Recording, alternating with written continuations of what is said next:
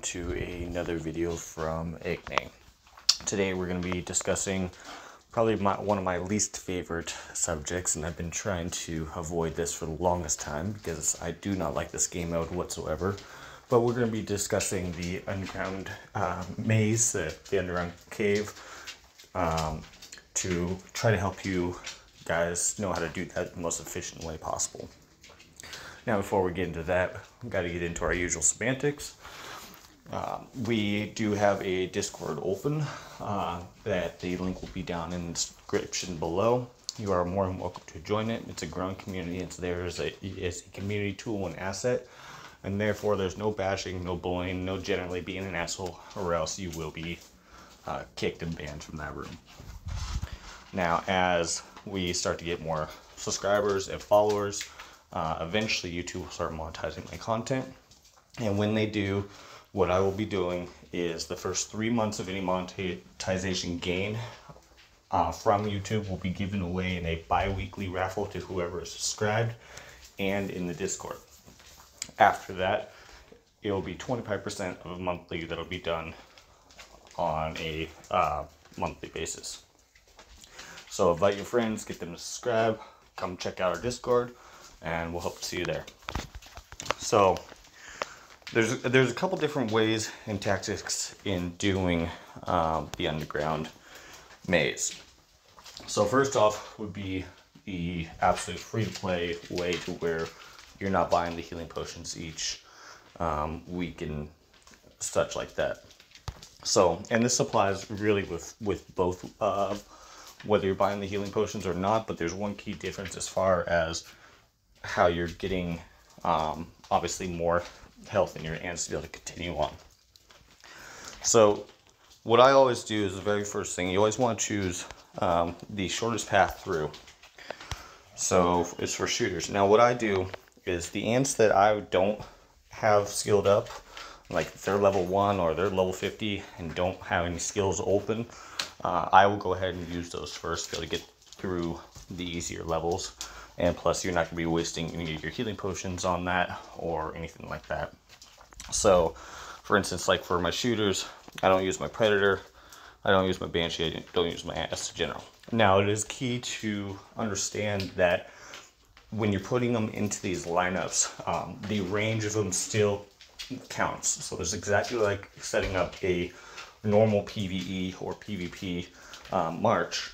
So you need to treat it as such to where the range damage of the skills on the ants does fall in line and count. So I'll just go ahead, go through that. Do the same thing on carriers. Anything that I don't use is really low level, like my New World General. I don't have any skills open on it. I don't use carriers. So I'll go ahead and do the Blood Giant. My Enigmatic Tailor really doesn't have any skills on it either, but for my actual damage ants, I have my Shikri and my Golden Venom, so I kind of want to save those. So this one's kind of going to be in a bad spot, but I'll just go ahead and use it anyway. So when you get to these,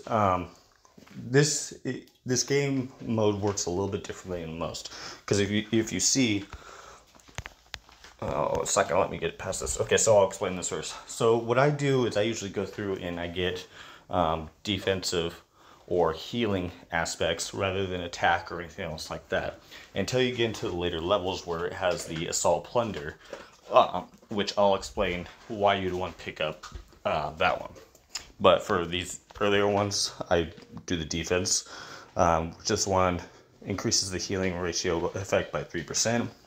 And as you can see, you can go through and look at your available buffs. So like right now, be a damage reduction of 1%, heals itself per round with the healing ratio of 1% for the front line. So this one then increases that by 3%. Now it's not a flat 3%, it's a ratio of what your initial buff already is. So if it's 10%, you're only getting, a little under a third of that. So you'd only be getting like 10.03. but every little bit helps.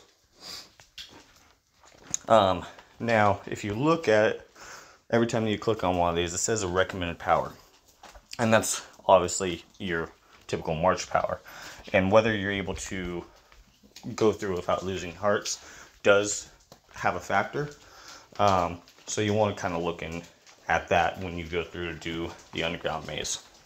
Now, on top of that, you're going to see that each one of them has a set skill that has a weakness to, which, especially when you get into the later rounds, you want to kind of look at that.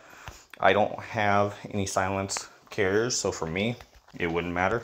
But you can look at, like, if it was a shooter, and for instance, you could use like Reapmaster, something like that that has a silent skill on it to be able to go ahead and take that out.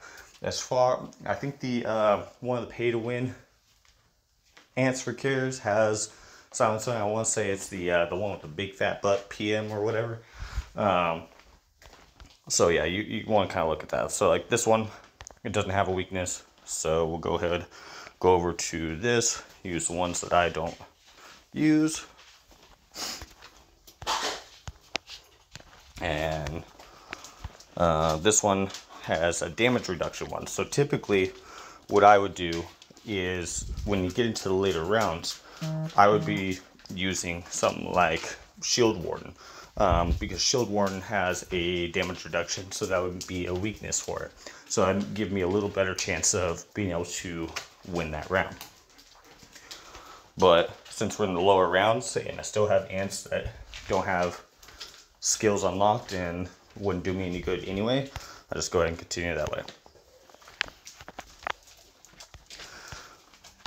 See, and then we'll just keep on going. But anyway, we'll go out of that and discuss about the healing. So when you're healing completely free to play, you usually are going to end up needing to directly select whatever troop type of ants you don't have a lot of. So for me, that would be carriers. So like on carrier days, I would be trying to probably replenish my carriers more than anything else. Possibly my guardians, whichever ones tend to die first.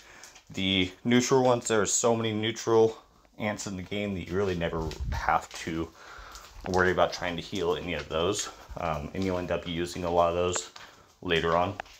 Now, if you are paying for your potions each week, what I do is I kind of offset what ants I want to die. And so what I mean is, like, say if it's a shooter line, I would put something like, I'd put just my Lathy in there because I'm gonna want to be able to heal that later on. So that what I do is you get 5 potions that you can buy a week. So if you heal the Lathy once, obviously you're not gonna be able to heal that again. So when you go through and your Lathy dies again, you switch over to your Reapmaster, go through with that one, and then that way when you go to heal, you still have the damage of your ants. And then when you go to do the special revive, which you want to do the special revive after you've already used up your potions, because that allows you to actually get the ants back that you've already healed. You can still get the ants back that you had healed. And in the Discord, we have a chart that goes through with all of the different weaknesses that are on the ants, so that will be something that can help you out. So I'll just continue on with the healing, which actually they did a pretty good job of the recommendation, because that's usually pretty on point, but I wouldn't really go with any of the buffs that are attack, because you really don't need that. Like I said, later on, when you get like above floor 20, I think it starts giving you Assault Plunder, which will raise your overall recommended power, which when you start getting up there, I mean, there's some of them that are like 5 to 6 million, etc., that you might want to do that like for some weaker marches. So that one's generic. Do the same thing, grab the ones that I don't use.